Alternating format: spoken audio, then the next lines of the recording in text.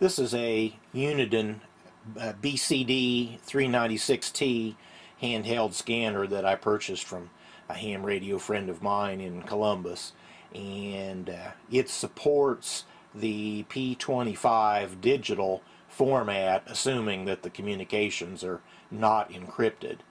It also handles the analog trunking that's also pretty common around here.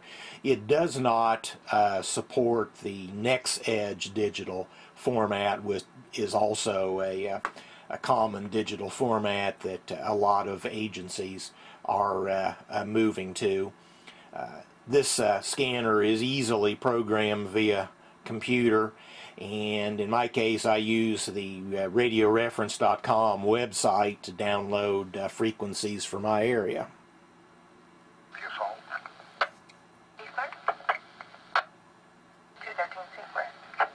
At 1429 both.